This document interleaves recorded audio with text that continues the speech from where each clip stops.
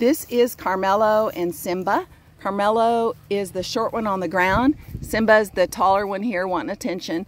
Of course, you can see which one is the most outgoing. It's going to be Simba, who's right there. They're both about 18 months old. They have real clean teeth.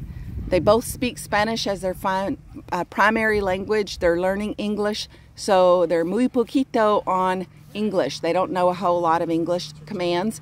They are good with like tap your leg, come to you, at least Simba is. And they're real sweet. They do well in a crate, and they would love to be adopted together. We don't have to do that. The most shy one is Carmelo. We think they would both be good in a home, wanting a companion animal. They're lower shed, lower dander because of the terrier breed.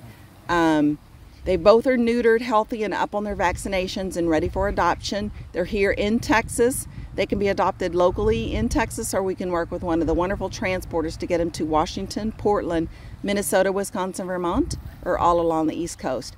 That's a new neuter right there. That's a brand new neuter, but everything is looking good. So I just wanted to show you that. This is Simba, and that's Carmelo. They can either go together or individually. They're a little shy, sweet kids. Simba's the most outgoing. That's Simba on the front. Okay.